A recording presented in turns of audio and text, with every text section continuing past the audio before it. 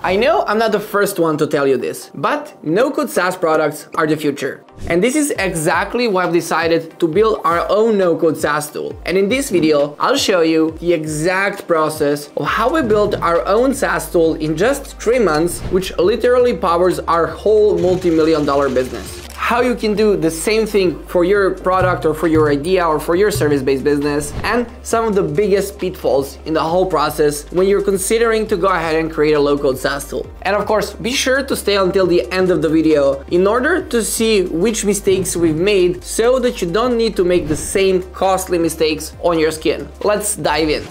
Let's start with the basics. What does every SaaS tool need? It's gonna need like the backend, the front end, and the logic. And for the longest time in the usual development process, when you were launching any sort of a startup, you were basically writing the same code over and over again to go ahead and create the backend. Then you were writing front end a lot more than probably needed with kind of custom code, just to finally come to the fun part and actually do the logic and do the core part of the platform itself. And with the introduction of like no-code tools like Webflow, Wized, and Xano, and Bubble, and many other tools which allow you to build SaaS tools with no code, that process got way easier. Instead of writing backend, you can use Xano. Instead of writing frontend, you can use Webflow. And instead of the logic, in our case, you can use Wized. And the best thing is, you're just leaving the core principles of actually how the product should be built. And you're removing the manual labor from that. So it's not like that if you're a complete newbie, it's gonna be really easy to build it. But if you know the logic and you have like the proper programmatic thinking, you're gonna be creating a product much faster. So let's see how we've done the exact same process for our tool called 6-Star. The first part was, of course, logic, business structure, and design in general.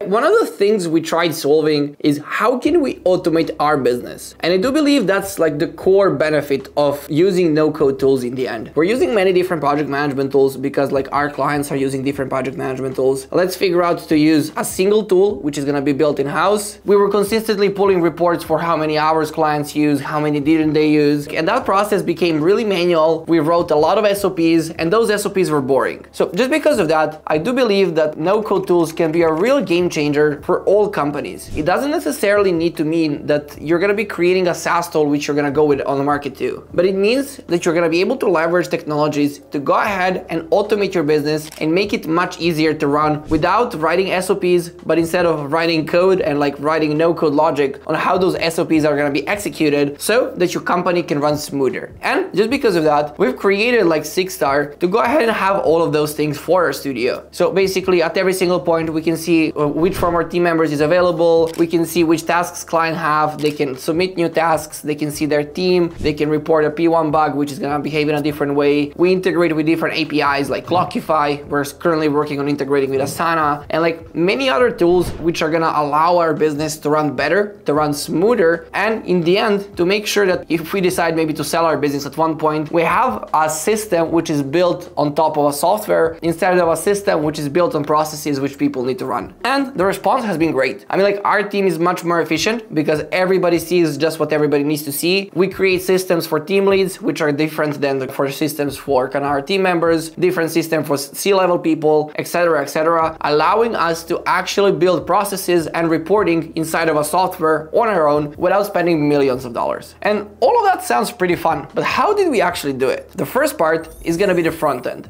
I do believe that Webflow is a visual development tool, and that's exactly why we've decided to go ahead and develop the front end of the app inside of Webflow. This was great because we could develop the app much faster. Then we can test it out on many different screens directly inside of Webflow, and we could also add interactions where needed in order to make sure that everything runs as smoothly as possible. One thing where you're probably gonna be having some constraints when you're developing in Webflow is that at specific points, you're not gonna have the data directly connected when you're doing front end, but you need to publish your website and see the data, kind of how the data is gonna be looking like. Tools like Wized allow you to go ahead and connect the data to front end and to visualize it in a better way. After the front end, of course, we needed to have a tool for the back end where we've used Xano. And it's been really a great experience with a lot of learnings and a lot of mistakes also in the process on kind of setting up our first ever backend system. And this is where we actually made a lot of mistakes because we were always creating the backend for what we need currently journey and not for what we're gonna need like into the future. So that's why I strongly believe that even though no code is considered to be like an easier way to develop and an easier way to launch your platform, you still need to have some technical knowledge when you're setting up the backend first point.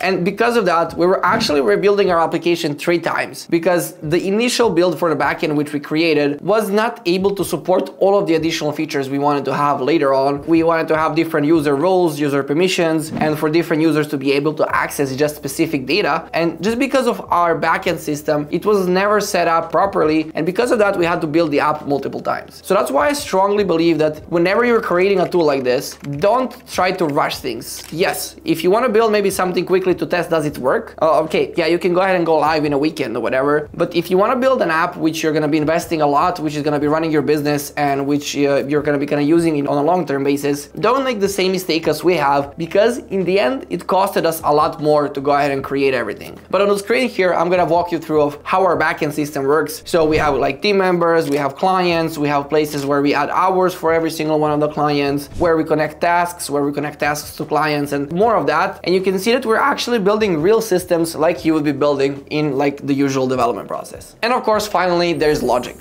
In our case, we decided to use Wized, and it's a great tool. I mean, it's one of the downsides is that it's still pretty like early in the process. So just because of that, their team is small. I mean, like at the time of you watching the video, that might change. But for us, the only constraint when using Wized for logic was that the app was so early that everything we had to discover on our own. And this is where you're probably gonna run into small issues if you're building something as complex as we are, which is like basically building our agency on a software. And that's exactly why I do also believe that you should kind of just slow down a little bit, because whatever you're building, instead of building it in 1 month, you can build it maybe in 3 to 5 months and create a product which is going to be really reliable and which is going to allow your business to scale into the new heights. And with all of that, that sounds really good. And it is, honestly. If you're launching a new SaaS, it's probably like there is no better way than to launch it with no code and just to see how the market works. If you have a marketing website, you want to go ahead and kind of monetize, there is no better way to create a custom platform for your customers and serve all of that data with a no-code platform. Finally, if you want to do what like we've done and kind of automate your business even more by leveraging no-code and by leveraging software as a service for your customers, it's one of the best things out there. But there are also problems, and I always like to be honest when it comes to like development in no code. You can get funding, of course, but probably the funding amounts are gonna be way smaller than if you were building a custom product. Because in the end, you do own the IP sort of, but in order to run that IP, you're gonna need to pay for Webflow, you're gonna need to pay for Wized, and you're gonna need to pay for Xano. And if any of these 3 maybe go out of business or whatever, your SaaS is probably gonna be gone. And that's one of the scary things with platforms like these, which are probably gonna be solved as we move more and more into the space and more people are building custom software. But I do strongly believe that like if you're launching something, it's even worth to launch it in a no-code way, to test it out, to start generating revenue, and then use that revenue to bootstrap your own product completely custom, completely from scratch, and to actually create a product which is gonna be kind of profitable and which is maybe gonna be your own IP. In our case, we're gonna be sticking with a no-code approach because I guess we're a Webflow exclusive agency, but also on the other side, just for us, if we would sell an agency or we would sell like the product or whatever, we're completely fine in the product using the no-code tech stack versus maybe some of the other companies are not. And this is something you really need to take into consideration when you're like looking at the tools. There are gonna be savings, you're gonna do things much faster, updates to the platform are gonna be much faster, etc, etc. But on the other side, you're gonna be relying on all these platforms in order for your business to run. But in this day and age, I guess we're all relying on some sort of software or some sort of a company to be up in order for business to run. And to conclude everything, building SixStar was one of our best decisions ever that we've invested in last year. Just because our business runs way smoother. Whenever we see a problem in the process, if a developer finishes a ticket and sends it to QA, he needs to fulfill a checklist of items we're gonna be sending to him before that can go to QA. And there are many of these things we're adding to the platform to help us grow and scale as a company in the long run. And I would love to see kind of which ideas for SaaS tools or for automating your business with software you have. So you can write a comment down below and I'll say, is it possible or not? Probably is, but I would love to start a discussion around that.